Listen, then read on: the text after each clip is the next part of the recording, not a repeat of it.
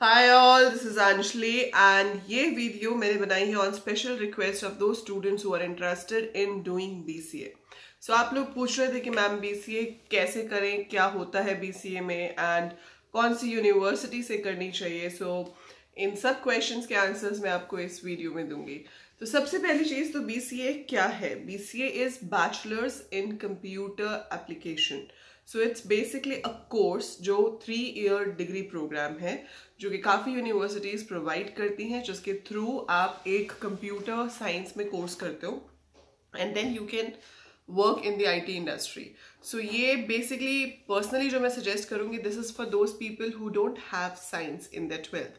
तो अगर आपके पास नॉन मेडिकल नहीं है तो आप BTech इन कंप्यूटर साइंस या BTech इन IT नहीं कर सकते हो, बिकॉज BTech करने के लिए आपको साइंस होना ज़रूरी है।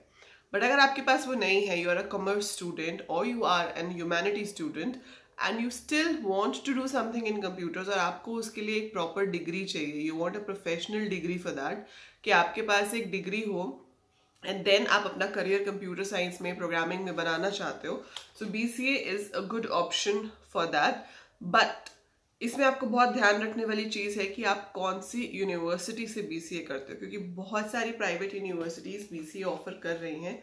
वो आप BCA तो कर लोगे लेकिन उसके बाद आपको प्रोग्रामिंग की जॉब मिलना मुश्किल हो जाता है and you and up in a call centre job. तो वो एक थोड़ी सी प्रॉब्लमैटिक चीज़ है यहाँ पे।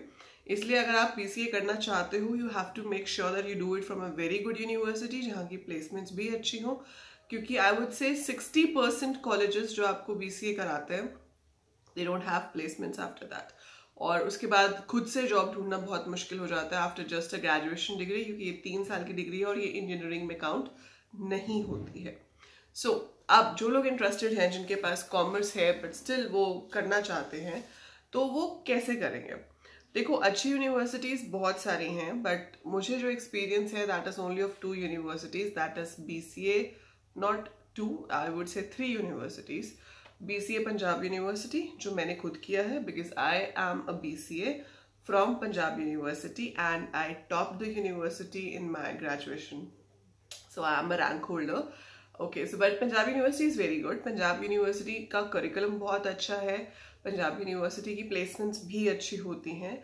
I got placed in Infosys and take Mahindra right after my third year mid term जो ब्रेक होता है दिसंबर के बाद, क्योंकि आपका प्लेसमेंट कंपनीज उसी टाइम आ जाती हैं to hire the student before your final exams are over, उससे पहले प्लेसमेंट्स हो जाती हैं। सो Punjab university is good, colleges अच्छे हैं, प्लेसमेंट्स अच्छी हैं। अब अगर हम दिल्ली की तरफ आ जाते हैं तो यहाँ पर जो मैंने पढ़ाया है स्टूडेंट्स को दिल्ली में अपने इंस्टीट्यूट में, तो as per my experience IP university is really good. So IP university और उसके कॉलेजेस जो BCA प्रोवाइड करते हैं, that is really nice and most of the colleges they have very good placements after BCA। सो वो आपके पास एक अच्छी option है। उसके अलावा बहुत सारी प्राइवेट यूनिवर्सिटीज़ हैं, दिल्ली में भी, चंडीगढ़ में भी, पंजाब में भी, लेकिन उनकी प्लेसमेंट्स उतनी अच्छी नहीं हैं, तो वो आपको थोड़ा ध्यान रखकर एडमिशन लेना पड़ेगा।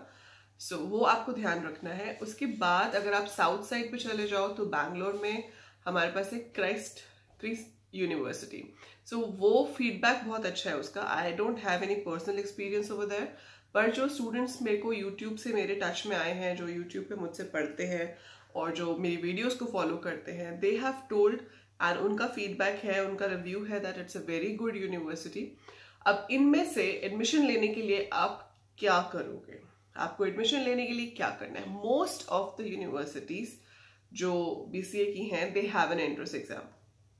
काफ़ी में एंट्रेंस एग्जाम नहीं होता है, लाइक पंजाब यूनिवर्सिटी में पहले होता था, अब पंजाब यूनिवर्सिटी में एंट्रेंस एग्जाम नहीं होता। सो जब मैंने किया था, we had an entrance exam and after that I got selected for the admission, लेकिन अब नहीं है। एंड IP में अभी भी है, क्रिस्ट में अभी भी है। तो इन दोनों में जो एंट्रेंस एग्जाम है वो आपको प्रिपेयर करना पड़ेगा एंड येस, अभी आपको रजिस्टर भी करना पड़ेगा। सो काफ़ी स्टूडेंट्स अभी तक ऑलरेडी रजिस्टर कर चुके होंगे, क्योंकि IP यूनिवर्सिटी की जो रजिस्ट्रेशन होती है that is by end of March only, जो कि अभी आ ही रहा है 31 मार्च, but that usually gets extended. और अभी तो कुछ भी काम नहीं हो रहा है कहीं पे भी, तो ऑब्वियसली ये डेट्स एक्सटेंड होंगी। तो जो रजिस्ट्रेशन है वो आप अभी भी ऑनलाइन चेक कर सकते हो, but it would be extended for sure, क्योंकि अभी 12th के एग्जाम्स ही खत्म नहीं हुए हैं एंड एंट्रेंस एग्जाम की डेट भी पोस्टपोन होगी, अभी सब कुछ होगा. So you have enough time to think and make up your mind कि आप क्या करना चाहते हो. सो आप अगर आईपी यूनिवर्सिटी से, अगर आप नॉर्थ में हो, दिल्ली में हो, आप आईपी यूनिवर्सिटी से करना चाहते हो तो आपको एंट्रेंस एग्जाम के लिए प्रिपेयर करना पड़ेगा. सेम वे अगर आप बैंगलोर से करना चाहते हो क्राइस्ट यूनिवर्सिटी से, तो भी आपको एंट्रेंस एग्जाम के लिए प्रिपेयर करना पड़ेगा. अब एंट्रेंस एग्जाम में क्या क्या पूछा जाता है, पहले मैं आपको आईपी का बता देती हूँ. आपको इंग्लिश एंड कॉम्प्रिहेंशन पूछी जाती है which is 15% of the total paper. Then maths के 30% क्वेश्चन आते हैं, और ये जो मैथ्स होता है ये 11th 12th वाला मैथ्स होता है. तो अगर आपके पास 12th में मैथ्स नहीं था तो आपको थोड़ी एक्स्ट्रा मेहनत करनी पड़ेगी, आपको 11th 12th वाला मैथ्स करना पड़ेगा क्योंकि उसके क्वेश्चंस आपको एग्जाम में आते हैं. कंप्यूटर अवेयरनेस आता है 30% again, and then you have GK which is 25%. फायदा यहाँ पे ये हो जाता है कि आपका जिन लोगों के साथ कंपटीशन है उनके पास भी मैथ्स नॉर्मली नहीं होता है 11th 12th में, क्योंकि जो नॉन मेडिकल वाले स्टूडेंट हैं they basically go for BTech, and obviously BTech की इंपॉर्टेंस एंड प्रेफरेंस बीसीए से ज्यादा है. मेरी इस पे एक वीडियो भी है कि बीसीए और बीटेक में क्या कंपैरिजन है, मैं उसका लिंक आपको इसकी डिस्क्रिप्शन में दे दूंगी, you can watch that. BCA का टोटल करिकुलम क्या है, बीसीए क्यों करना चाहिए, उस पर भी I have a video, I give the link in the description. But जो हमारे पास कॉमर्स और ह्यूमैनिटी वाले स्टूडेंट्स हैं उनके पास मैथ्स जनरली नहीं होता है, तो आपका कंपटीशन अपने सेम लेवल वाले लोगों के साथ है मैथ्स में. और यहाँ पर एडमिशन मार्क्स के हिसाब से नहीं होती, रैंक के हिसाब से होती है. तो जो भी सब स्टूडेंट्स के मार्क्स आए हैं उसके हिसाब से आपको रैंक मिलता है, एंड रैंक के हिसाब से आपको एडमिशन मिलती है. ठीक है, तो ये सब आपको प्रिपेयर करना पड़ता है for the BCA entrance exam of IP university. Similar way अगर आप क्राइस्ट यूनिवर्सिटी के लिए प्रिपेयर कर रहे हो तो उसमें इंग्लिश 20% है, then you have GK 15%, current affairs 15%, in a way GK आपकी 30% हो गई. यहाँ पे वहाँ पे मैथ्स कम है, 15% मैथ्स है सिर्फ, एंड 20% रीजनिंग है. उसके अलावा जो आपका डेटा एनालिसिस एंड इंटरप्रिटेशन है that's 15, and computer science is 25. सो ये आपका जो है करिकुलम है. आप ऑनलाइन सर्च भी कर सकते हो, आप सिर्फ गूगल पे जाके लिखो entrance exam syllabus for IP university या entrance exam syllabus for Christ university, you will get that thing. सो ये जो सिलेबस है ये तो मैंने आपको बता दिया, पर अब इसको प्रिपेयर कैसे करना है. अभी तो एग्जाम्स ही नहीं खत्म हुए हमारे, पर चलो जब एग्जाम्स खत्म होंगे या अभी भी आपके पास टाइम है तो आप थोड़ा थोड़ा प्रिपेयर करना शुरू कर सकते हो. I already have videos for the preparation of BCA entrance exam, but मैं और वीडियोस भी अपलोड करने की कोशिश करूंगी ताकि आप लोग अपने ये जो खाली टाइम है जिसमें हम घर में बैठे हैं, घर से बाहर भी नहीं जा सकते हैं एंड जाना भी नहीं चाहिए for any reason, so you should stay at home, you should stay safe, and उस टाइम को अच्छे से यूटिलाइज करो, अपनी फैमिली के साथ स्पेंड करो, अपनी रिवाइज करते रहो जो एग्जाम आपका रह गया है, चाहे वो कंप्यूटर साइंस हो, बिजनेस स्टडीज हो, आईपी हो या हिंदी हो.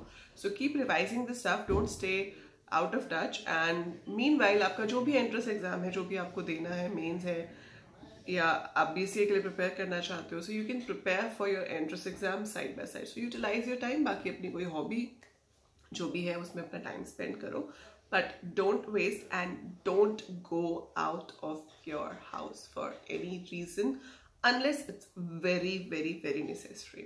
So yeah, that is it. I'll give the other links about the BCA in the description, so go and check that out as well, and do subscribe the channel if you're interested in learning programming. आप कुछ भी सीख रहे हो, कोई भी degree कर रहे हो, but if you're interested in programming, this is the place for you to learn programming languages and programming challenges. So that's it for this video. By the time I upload more, keep watching, keep learning.